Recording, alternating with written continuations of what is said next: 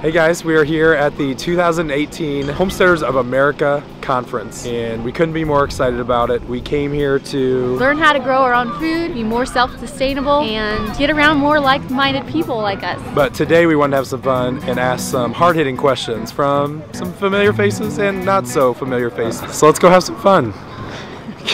As you lose your voice. So let's go have some fun.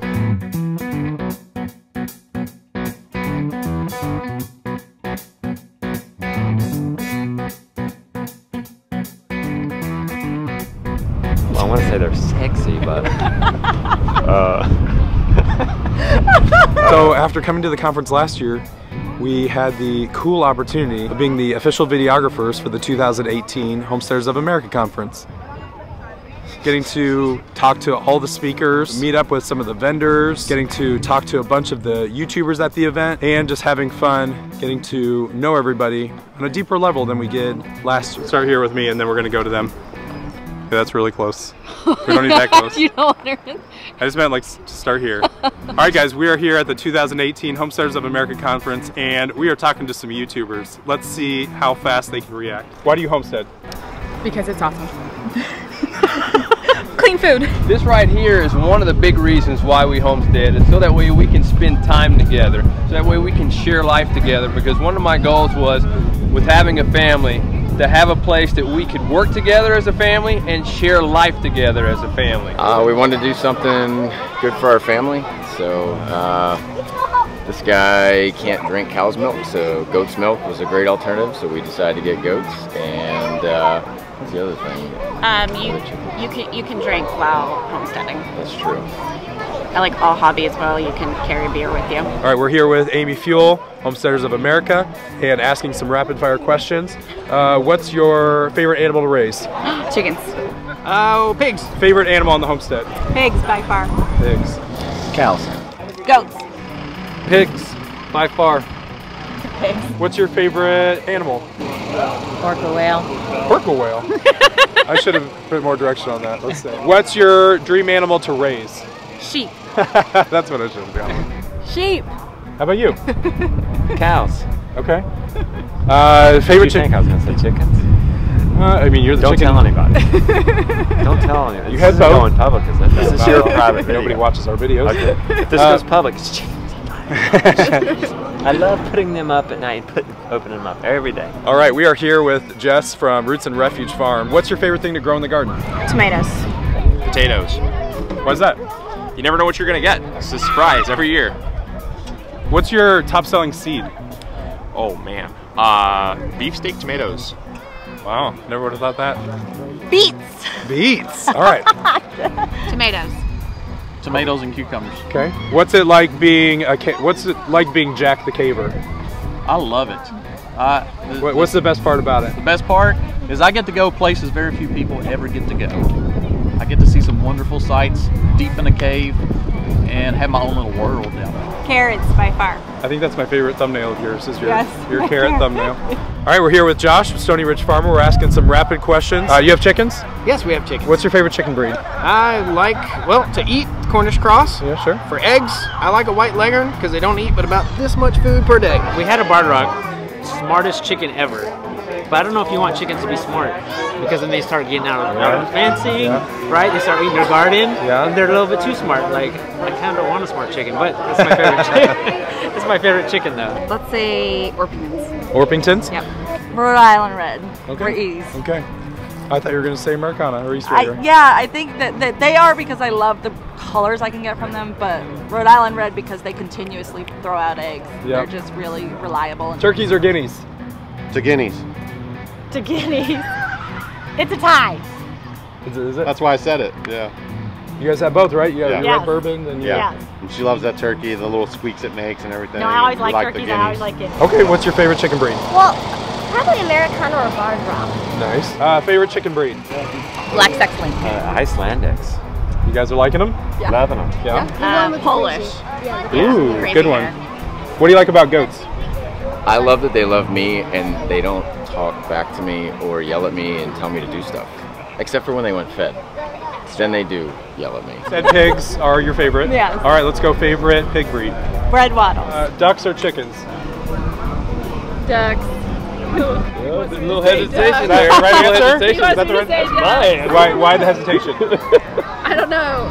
I'm kind of over birds right now. Americanas. Americanas? Because of the egg color or the breed in general? I like the way they look. I also like the egg color. Okay. They're not the cuddliest though, but I don't mind. I don't cuddle them much. And you have goats? I do. Convince me in 10 seconds why I should have goats.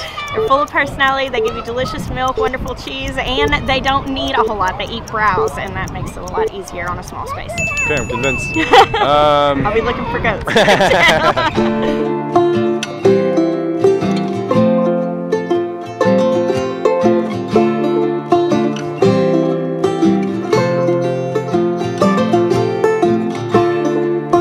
Actually Eustace Conway here, who's kind of a TV star in his own right from Mountain Men, and I actually got to sit down and talk to him, and that was a really cool opportunity. Hi guys, we're here with Eustace Conway. He's here speaking at the conference this weekend, and we just wanted to thank you for coming out, and we really appreciate you taking a few moments with us. Good to be with you, Jake. Good to be here at the conference. I think it's really important that people can gather and just have their interests validated and meet teachers and people that can be role models to keep alive a long-standing tradition. It's sort of like we're having to get back to it, but we don't really have to reinvent the wheel. This stuff's been going on for a long time, and I'm just happy to be able to keep it alive and inspire people. That's one reason you were asking about the TV show I do, the Mountain Men show. Yeah. And that's one reason I like to do that, is just to show people you can still do all the old ways.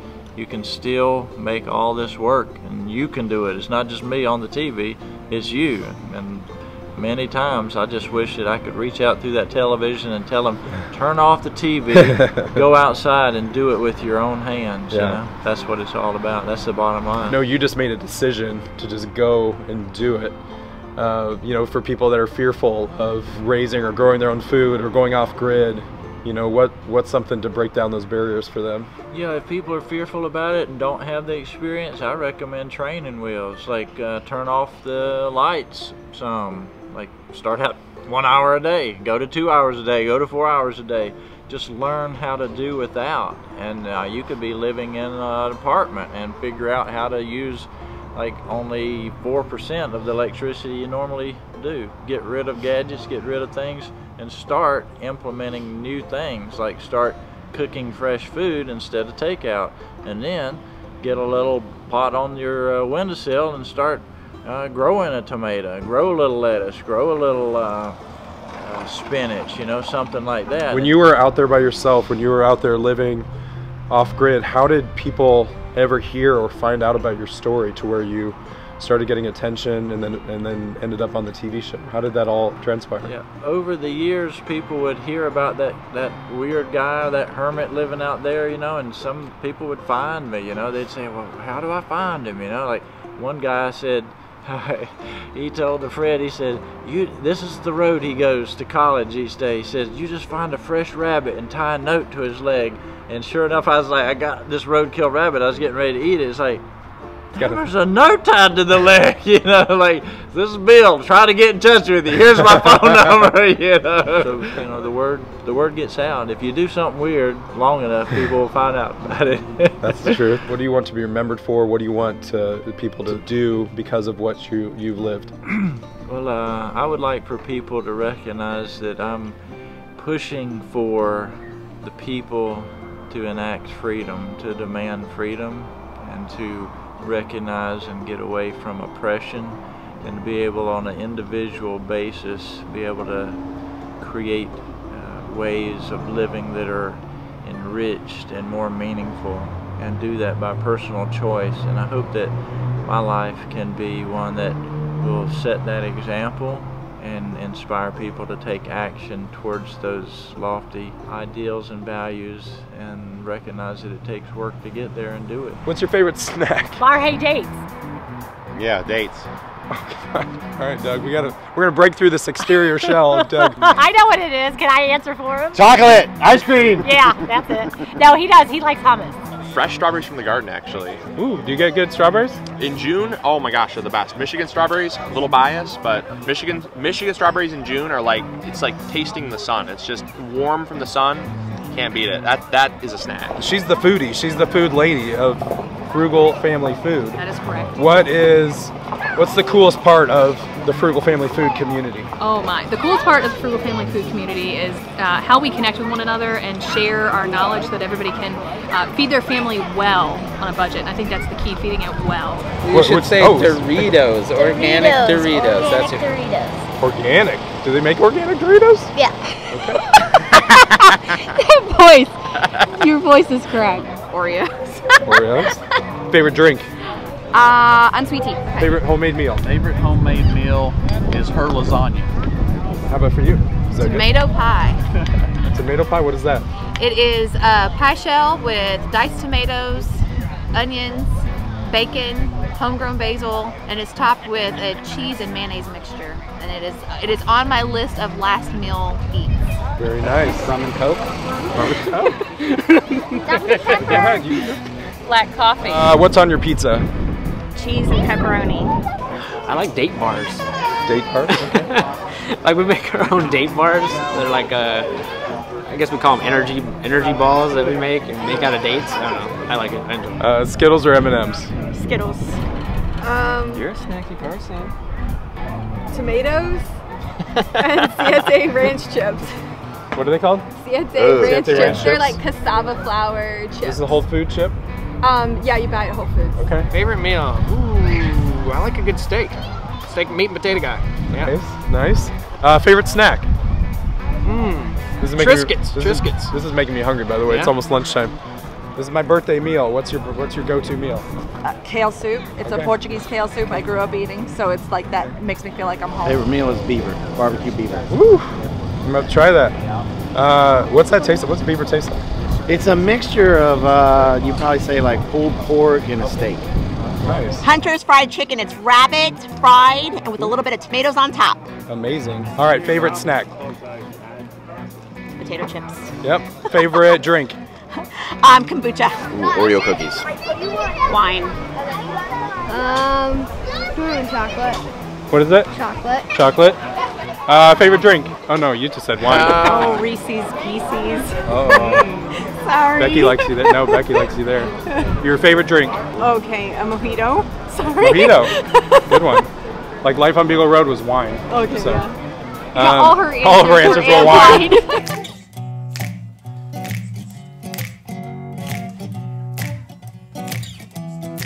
And then I'm just going to give you the floor. What else would you like to say about Joel Salatin right now, for the record? In my mind, we are best friends. That's all I have to say about that. Just in my mind, we have these. I read his books, and I'm like, Joel, you are so funny. I'm so glad you told me that story. Like, we are best friends. And I told someone that earlier, and they told me I sounded really lonely. And I was like, no, I'm not, because Joel Salatin is my best friend. All right, guys, I'm here with the man, the myth, Joel Salatin. And what are you up to here this weekend? Well, I'm speaking here at the Homesteaders of America Conference, and it's a little bit chilly for an October day, but it's not bad. It's just exhilarating. Yeah, we're getting some rain. We're getting rained on a little bit here. I was really excited about you when I started reading about pasture poultry and getting into that. We raise our own meat birds and meat turkeys, and we love watching what you do. How do they get into that? How do they break down those barriers to start trying those things? Yeah, I think the most important thing to remember is that you can't Google experience. So, wade in, but always wade in small. Don't, don't sacrifice your life for your family or whatever. Just get what you think you might eat, and just start there with a few. What's your favorite thing to do? What's with your farm, with your animals, with speaking, with writing books? What's your favorite thing that you do? Oh, I love it all. Probably if you were asking anybody on the farm except me, they would say the chainsaw. I'm the chainsaw guy, and I love, well, partly because I just love getting things done. And the thing about a chainsaw is, when you get done running that thing for an hour, something's done. It's not just whatever, filling out paperwork or not getting things done. Yeah. And so I love the chainsaw for my physical part, and for my mental part. Yeah, I enjoy writing. I love to communicate, and so the. How many books do you have now? 12. 12 books. 12, and so to have people say, I heard you talk, or I read your book, and you know what, it worked. and we left our town job, and we're out here doing this. I mean, that just makes me cry. It's just very powerful. What impact do you hope to leave on future generations with the things you talk about with the... Well, our mission statement is to develop agricultural prototypes that are ecologically, environmentally, and economically enhancing and facilitate their duplication throughout the world. So you know, the plan is save the world. That's just a small plan. Yeah. But it starts by being faithful in little things and touching one person at a time, seeing one conversion, and the cumulative effect is you develop a tribe and a movement, and it's pretty exciting. Well, I've got one more question for you. I've been asking a lot of the YouTubers kind of some goofy questions, and you don't have to answer this if you don't want to, but I've been asking them to finish out boxers or briefs. Which are you? I'm the briefs guy. Okay. Yeah, I don't want stuff flapping around, man. I don't know if you ran into Amanda Beal yet, Amanda at the Fundamental Home. Yeah. She's a big fangirl of you, and she'll be happy to know that. Are you the big spoon or little spoon? You know what that means? You know what that means? So when you're laying next to him, do you... What's on the inside? The big spoon comes... Oh, I'm little spoon. Comes around. Little spoon is the little one is the one that's inside the big spoon. I'm a little concerned about how this looks. What's your go-to YouTube channel? Right now it's Amy's because she's my best friend. Amy Fuel. Very good. Suck up.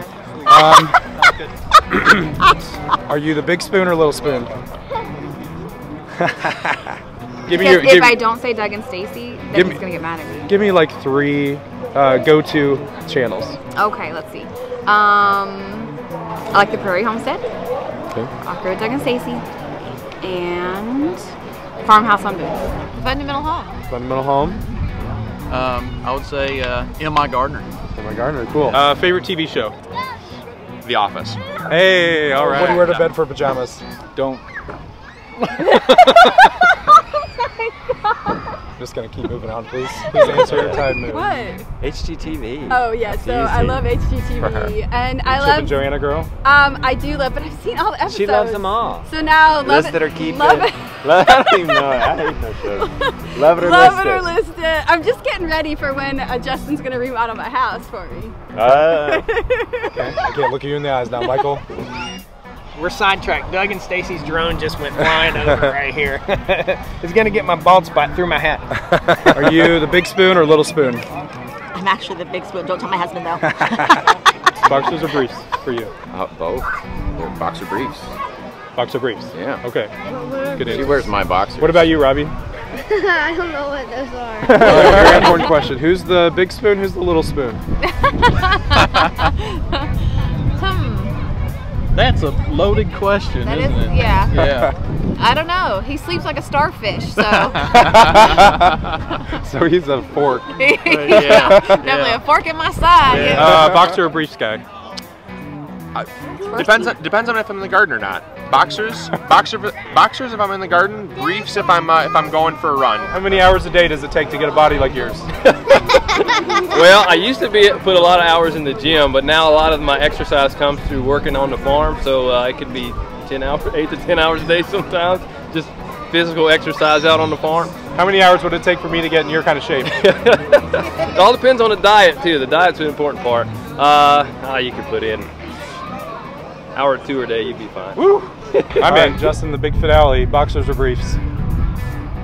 Both. Mix. Aren't mine a mix? Yes, they are. Yeah. They're boxer briefs. Boxies. Boxips. Why's that? Why do you like them over one or the other? Well, I want to say they're sexy, but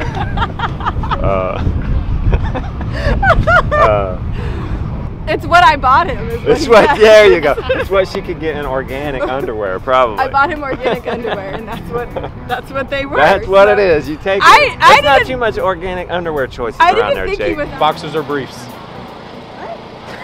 Which is easier, putting this conference together or childbirth? Childbirth. Is easier. Yes. All right, Doug. Boxers or briefs? Depends.